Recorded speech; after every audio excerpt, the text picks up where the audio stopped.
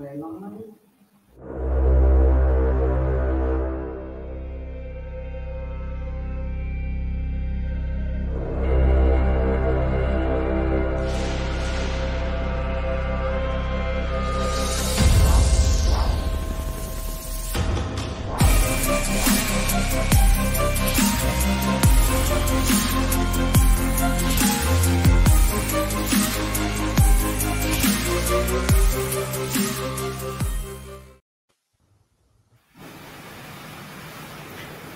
Good morning, everyone. I'm Roger Morton. I'm Managing Director for Innovation at European Metal Recycling. Great to see so many people on the call today and really looking forward to an interesting discussion.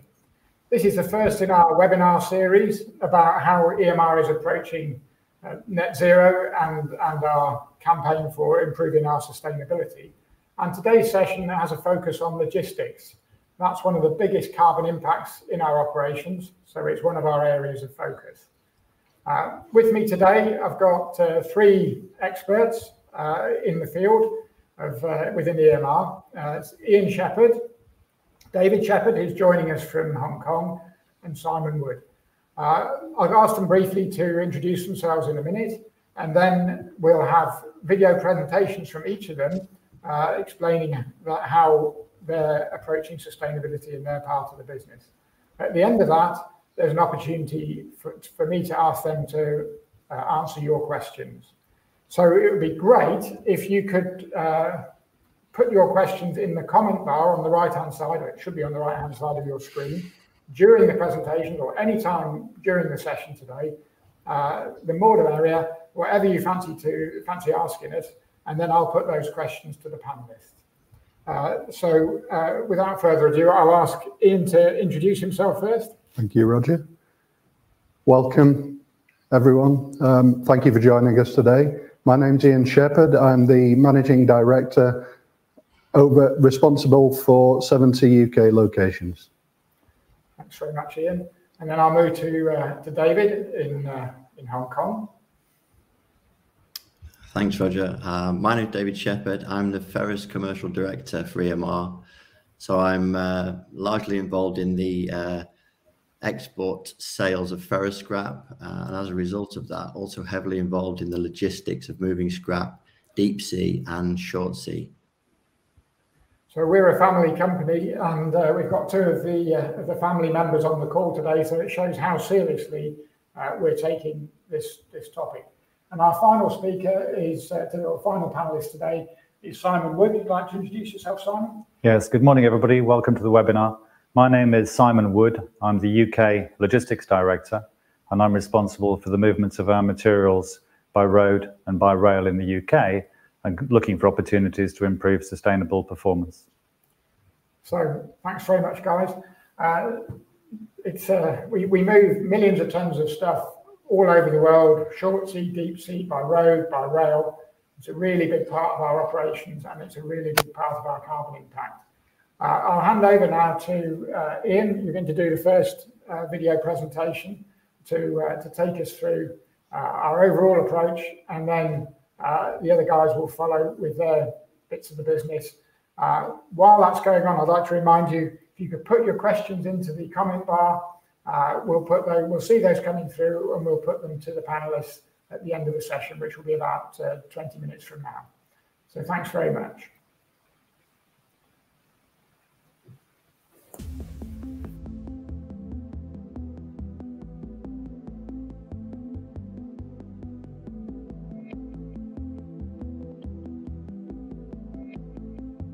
Hello. It's never been more important to focus on managing our impact on the environment, and at EMR we're focusing hard on improving our performance, and we want to support people and businesses to also be more sustainable.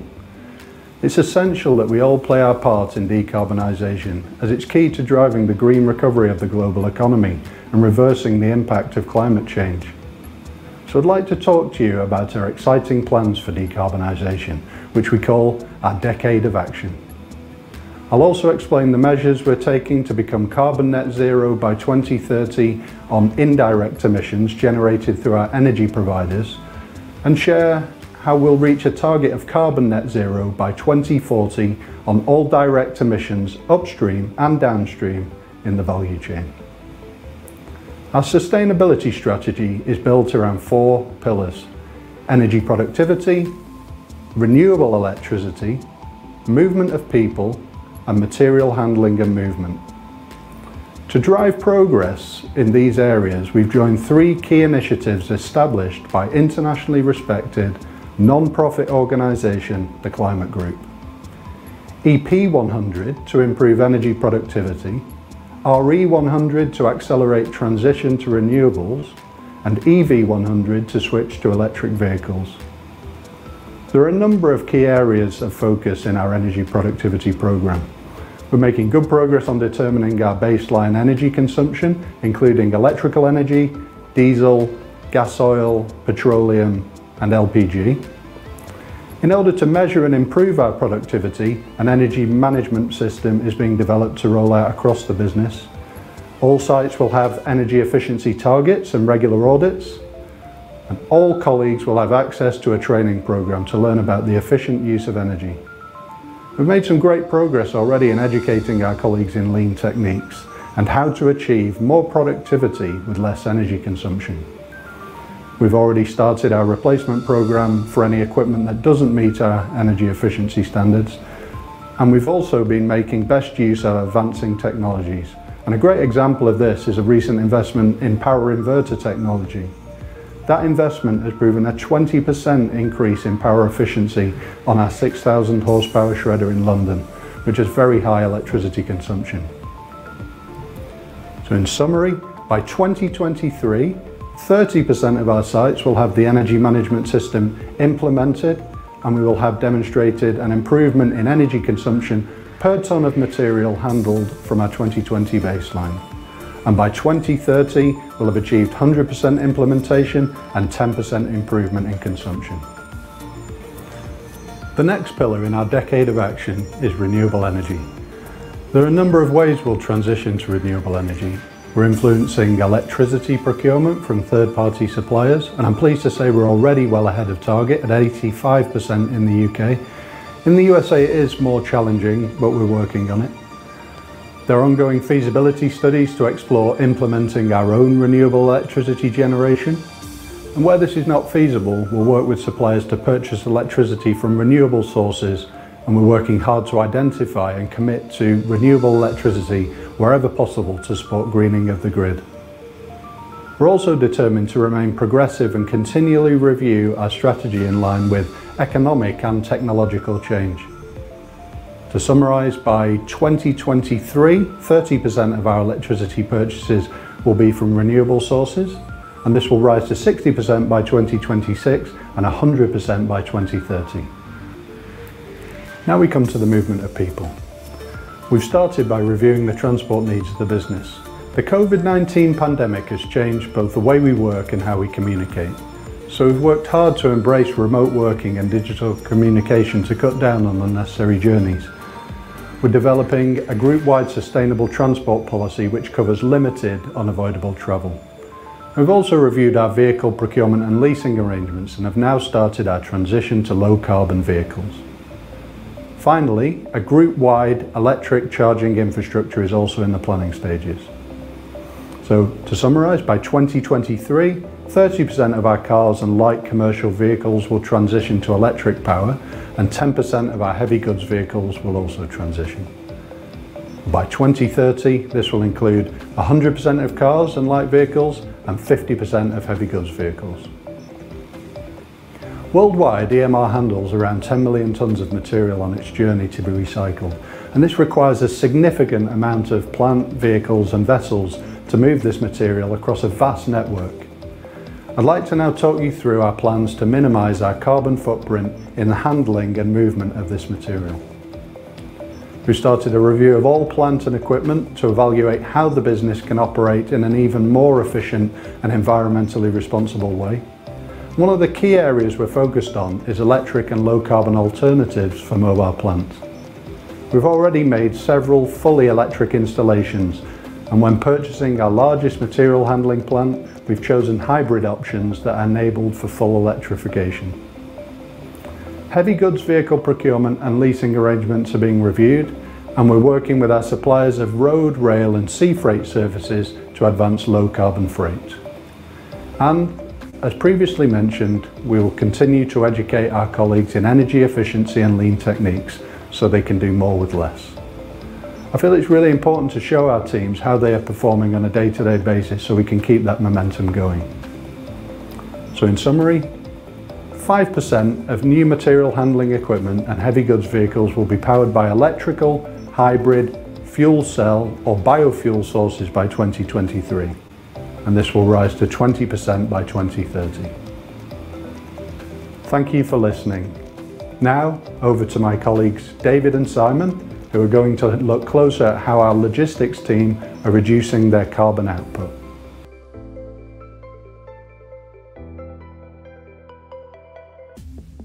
EMR's goal is to be a progressive, industry-leading metal recycler, and to achieve this we must have a world-class logistics function.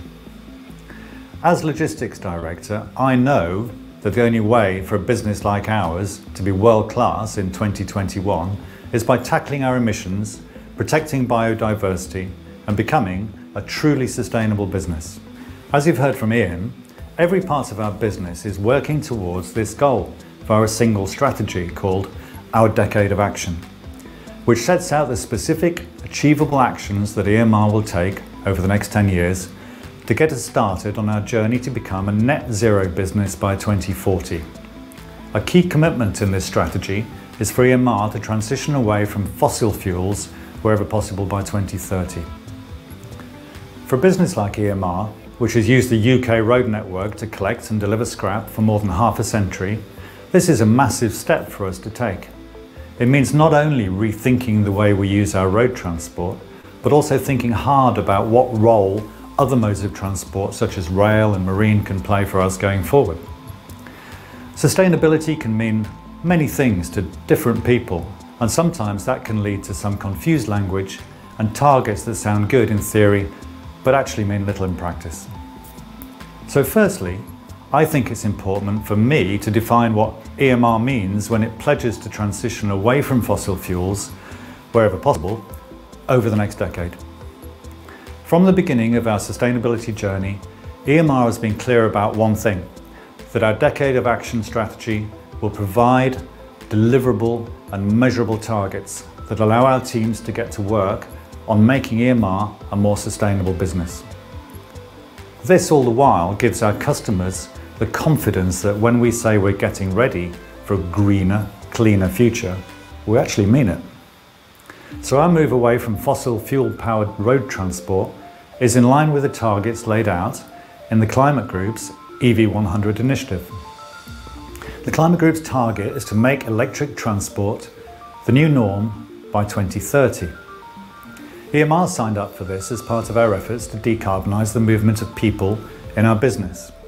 Our Decade of Action provides a pathway to this goal. Our targets include switching 30% of cars and light commercial vehicles and 10% of small HGVs to electric or hydrogen run equivalents by 2023. That's just the start. By 2026, EMR aims to have 60% of our cars and light commercial fleet and 30% of our small HGVs running on net zero technology.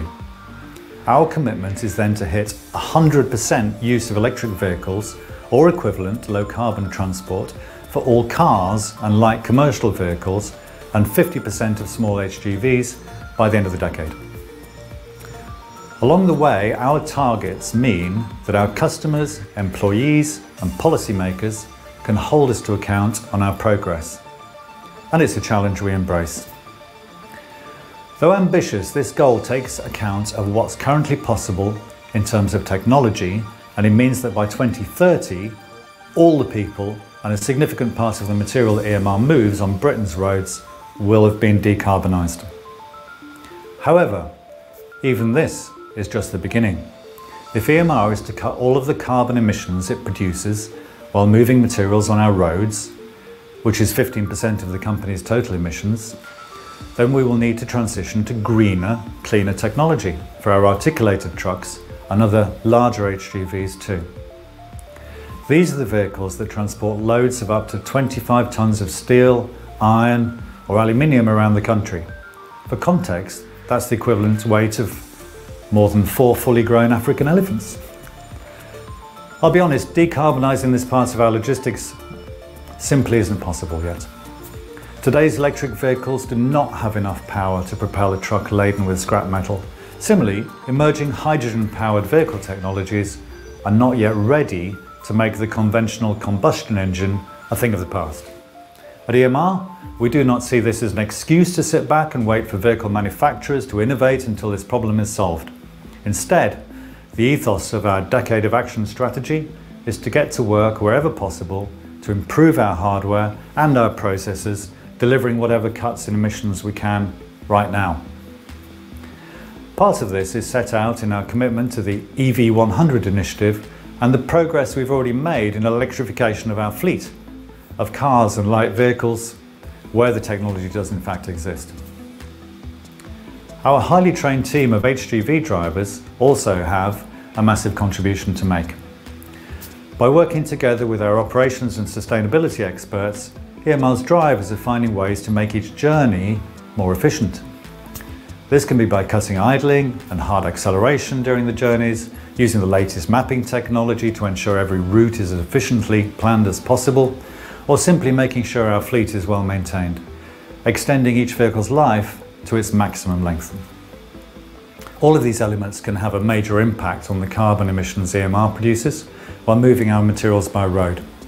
But as we look towards the second decade of our journey to net zero, finding totally decarbonised ways to transport our material around the UK will be absolutely essential. Here, EMR is fortunate in that many of our recycling sites have rail or water transport connections. Increasingly, we're transferring more of our material movements from road to rail or water transport. My colleague David will discuss some of the advantages EMR can gain by transporting more material on water. First, I'd like to explain to you why our use of rail offers such a great example of some of the benefits that decarbonising our operations can bring. To fully understand the opportunities that rail can provide, it's important to understand the significant role it already provides in our business today. Here in the UK, EMR works closely with our rail freight partners to move materials to our deep sea docks as well as to customers wherever possible. We're using 2 sets of railway wagons that are known as MBAs, or monster boxes. Each set includes 18 wagons with individual capacity of 84 cubic metres and a potential payload of 72 tonnes. In practice, this means that each train EMR runs has a carrying capacity of around 1,300 tonnes. To continue the comparison, that's more like 217 elephants. Moving the same amount of material by road would take 52 trucks. The advantages of moving that much material by rail instead of by road is huge. Loading one single train instead of a lorry means less traffic on our roads, less congestion on our sites, and frees up our weighbridges to provide faster service for customers who deliver their scrap into us. We run these trains 6 to 7 times per week from sites such as Sheffield, Birmingham, Swindon into our Liverpool dock site for onward shipping around the world. Rail-connected customers can also have material delivered directly to their operations, which isn't just better for the environment, it's both more efficient and more cost-effective for them and of course for EMR, all while delivering a significant and measurable reduction in carbon emissions for our business and for theirs. Our rail service partner provides regular sustainability reports. It is calculated that all rail freight in the UK avoided approximately 7 million HGV journeys through 2018 to 2019. The carbon footprint of rail freight is significantly less than road, and our partner suggests EMR is saving around 8,000 tonnes of CO2 emissions thanks to the use of its rail facilities. Unsurprisingly then, this is an area of our UK operations we're keen to invest in further. EMR is increasing the number of trains it will operate in the future to up to 9 per week. That means a further reduction in our road use and will help us to move yet closer to our ultimate aims of net zero carbon impact. And because of these benefits, it's an area we're investing in globally. Our latest shredder site in Becker, Minnesota, includes a new $2.5 million rail line to enable our American colleagues to load wagons for distribution across the whole country, again cutting the number of trucks needed to transfer material over long distances. While moving more material by rail makes sense for EMR, it's important to note that rail is not yet a fully net zero method of transport either. As technology progresses in the years ahead, we hope that the arrival of hydrogen-powered trains and a decarbonised electricity supply for our rail networks will ensure that by 2040, our use of rail is entirely carbon neutral. As EMR looks to make changes to the way it operates on that path in the coming years, it's clear that this centuries-old method of transport will have a major role in our sustainable net zero future. And I'll now pass you on to my colleague David to explain more about what we're doing to utilise the sustainability benefits of marine transport.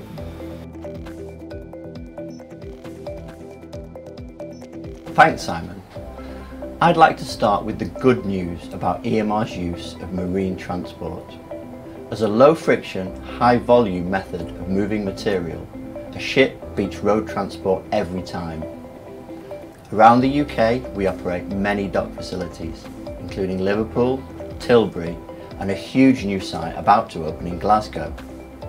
This allows us to move our material between our locations in the UK to our customers in Europe and further overseas with far less emissions than using current road or rail transport. You might be thinking, why ship material halfway around the world in the first place?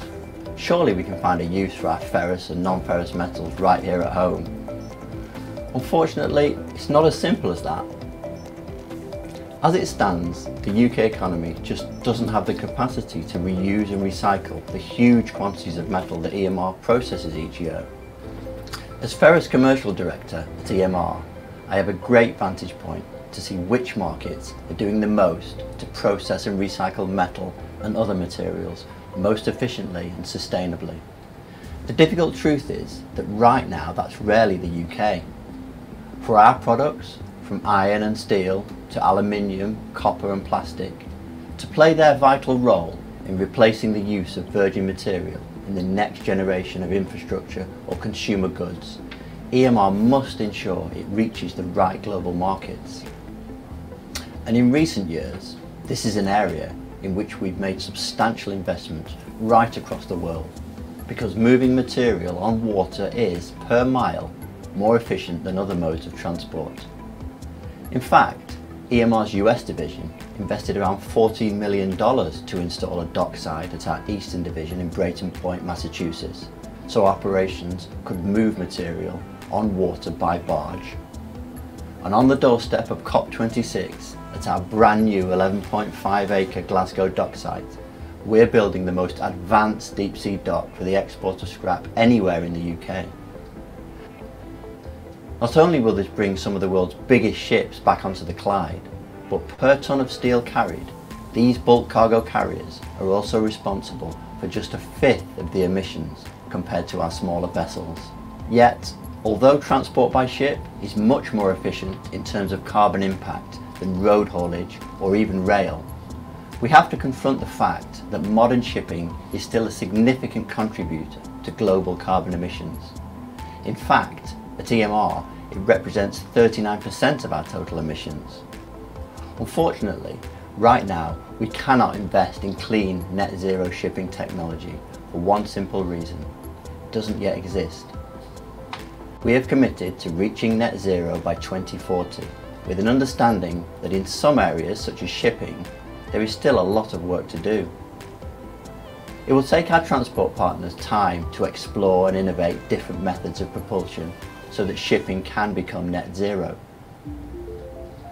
Despite these challenges, there's a lot we can do now to reduce our carbon emissions from shipping.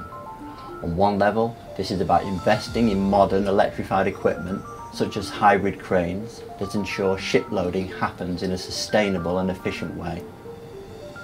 There are also a lot of incremental changes EMR can make today, which will, when added together, provide a substantial reduction to the impact of our shipping operations.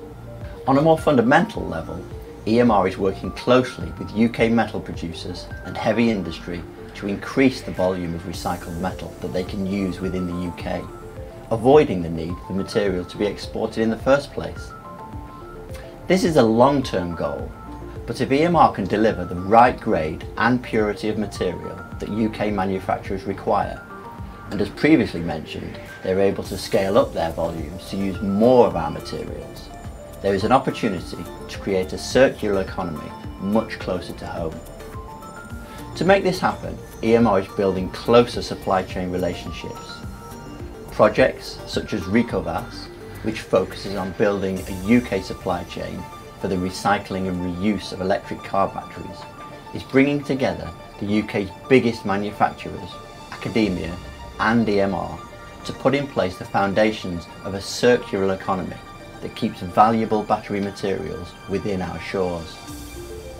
We are also looking to develop the same sort of collaboration with the UK steel supply chain. One of the benefits of being a privately owned family business is that EMR can make long-term investments, and this is invaluable when it comes to the drive to make our business more sustainable. Right now, we don't have all the answers when it comes to decarbonising our shipping use, and the same goes for rail and road transport too. Each of these alternative options comes with its own net zero challenges. There is, however, intense pressure from across the economy for better, more sustainable solutions to the country's freight transport needs. Our partners know the sector that manages to reach the goal of net zero freight transport first will have a huge advantage and will, to a large extent, dictate our strategy in the decades ahead. Until that point, EMR is working hard with our team, our customers and climate scientists to find real-world ways to reduce the carbon impact of our logistics today.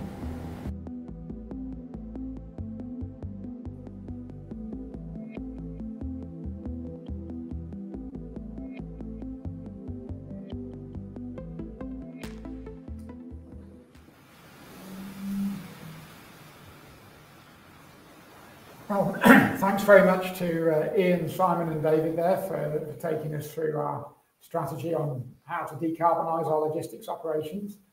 And thanks everyone for putting so many questions through as well. And please feel free to put more questions on the comment field if anything else comes up in the discussion now. We've had quite a lot of questions already.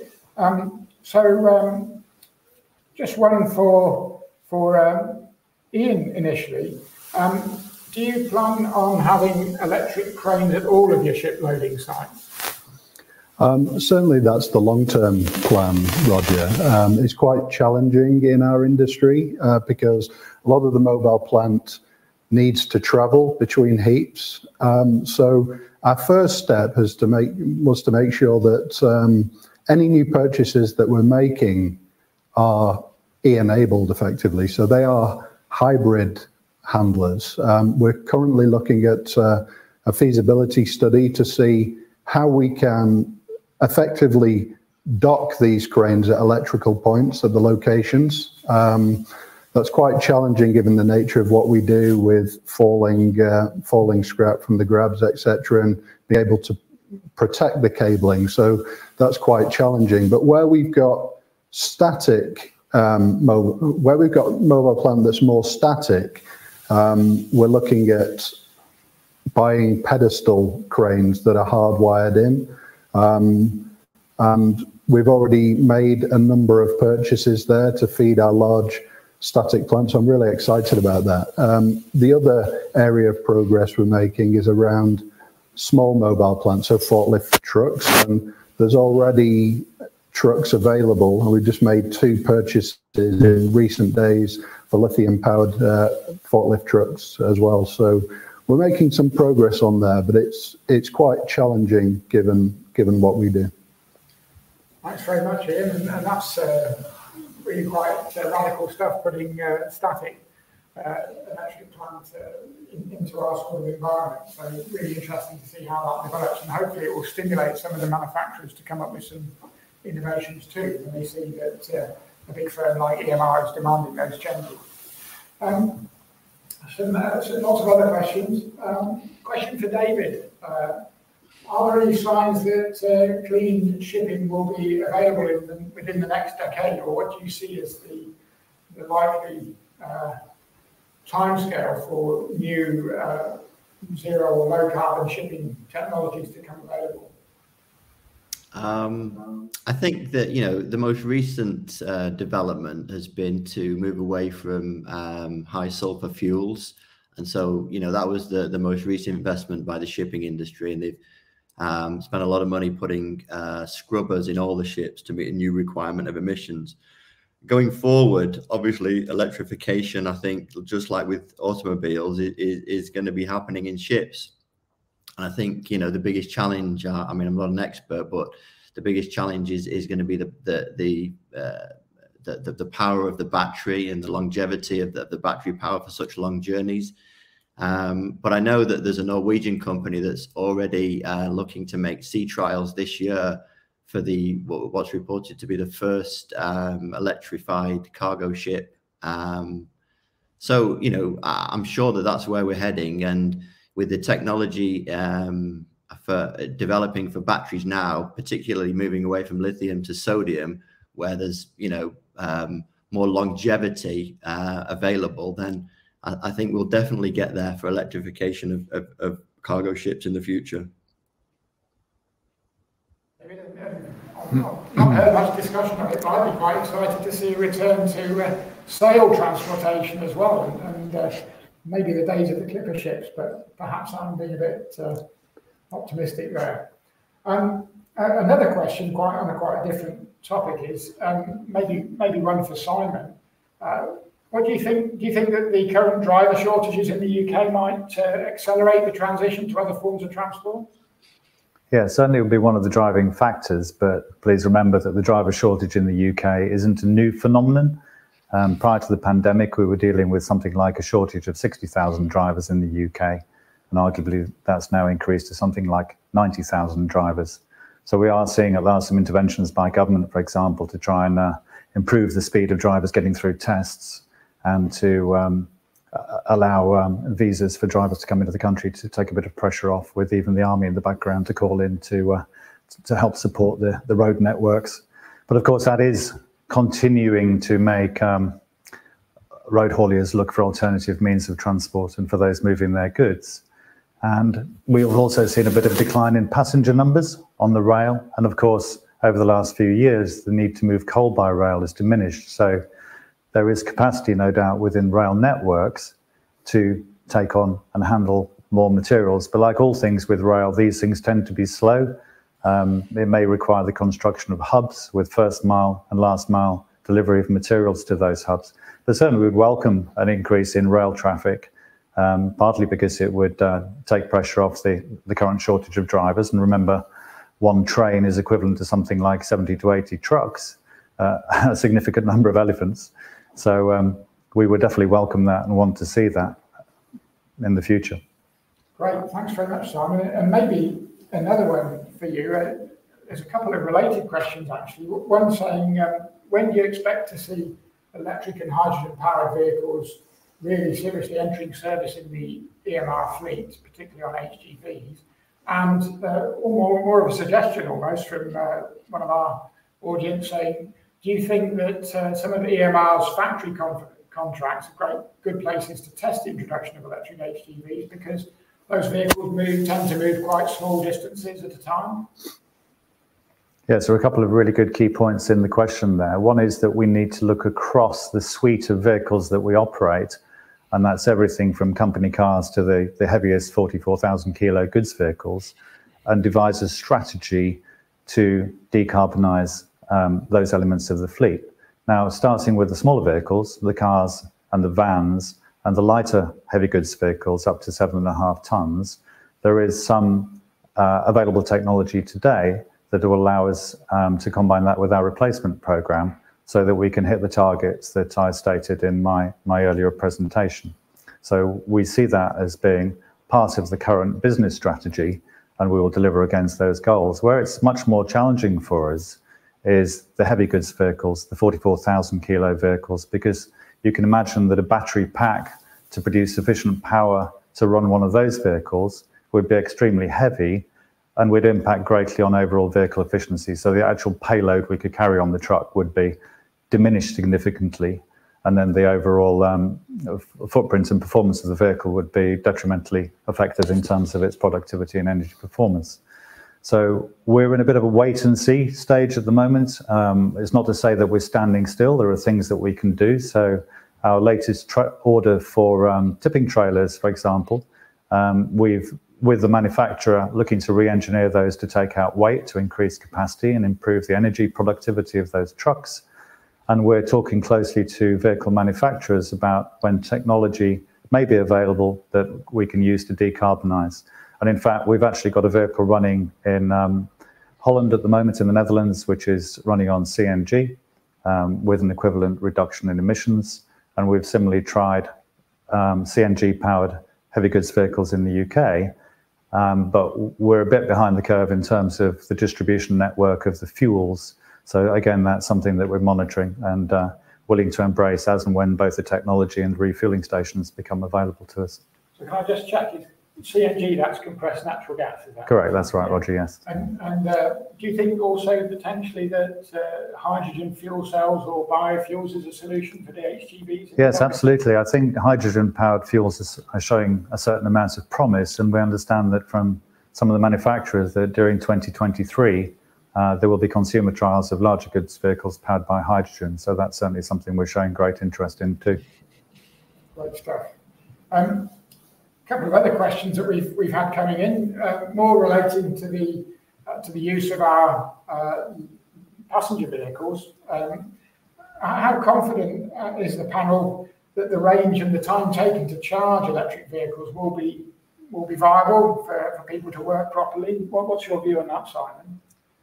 I think, again, people will have to look at their particular requirements and the distances they travel. So a bit like our heavy goods fleet, we split it into regional distribution and local distribution. So the regional distribution fleet travels quite large distances with heavy payloads up and down the country. That's at one end of the spectrum. Difficult to see technical solutions in that area currently.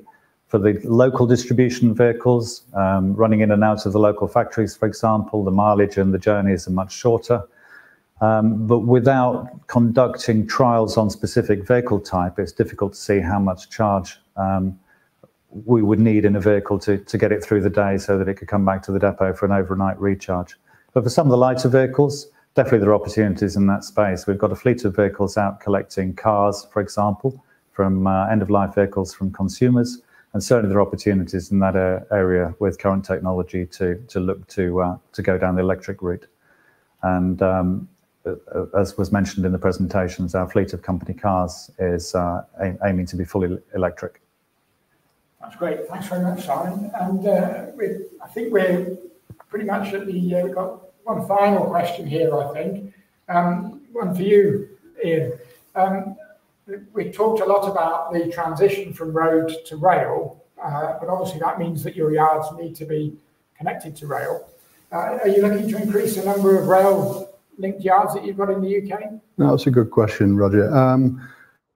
I certainly wouldn't rule it out. I think it's important to let the audience know that we already operate 8 rail-linked sites, and the rail paths are underutilised at the moment. So we move as much material as we can from those 8 sites, and they're major volume sites within our network, to our own ports. But what's limited at the moment are paths into the UK steelmakers. So we're strongly trying to encourage that at the moment, and increase the amount of material we move domestically. The other important thing to note is that we're speaking to other commodity players as well to see if we could make sense of dead legs on the transport, whether that be in aggregates or other commodities as well. So finding extra efficiencies that way. But the short answer is absolutely, but there's much more we can do with our existing network before we get to that point. That's great. Thanks very much, Ian. Well, I think we'll wrap it up there, but I really appreciate all those questions from the people that have been joining us on this webinar today. This is a bit of an experiment for EMR. We're wanting to engage more with our supply chain because really the only way that we can reduce our carbon impact really to net zero is for all the players in the supply chain to work together. That's on our suppliers, EMR, and our customers. And we're keen to get everyone involved in working along and moving along this journey with us. This is the first of our series. We've got a few more coming up. The next one is next Tuesday, the 5th of October at 11 o'clock. And there we're going to be talking about how we're reducing the carbon dioxide impact of our operations. We've got Scott Bamborough, who runs our largest shredding site in Liverpool, and Anthony Marrett, who runs our really complicated separation processes all around the UK. So two real experts on processing, along again with Ian and myself. So please do join that session next week, 11 o'clock on the 5th. If you found this one interesting, please do tell your friends and ask them to sign up for the next one. I think there'll be a copy of this session available on our YouTube channel as well if you want to share it with anyone else. But really do appreciate you joining us this morning. We finished a little bit earlier than we scheduled because we wanted to give you some time back in your day today. So thanks very much for your attention. I've been Roger Morton from EMR. Thanks very much for joining us and have a great day. Thank you.